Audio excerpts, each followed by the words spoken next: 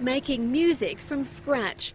It may not be the easiest way to acquire a guitar, but it's proving to be popular.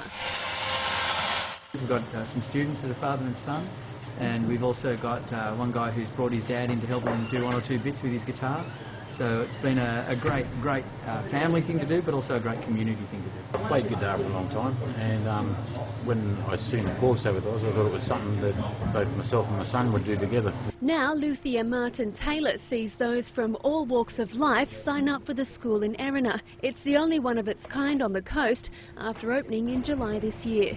On average, each guitar takes about 6 months to complete, with many students seeing the challenge as another way to master the instrument. Working with wood and things like that is great, but making your own instrument is really different. The guitars are made predominantly from Australian wood and AAA spruce for the top.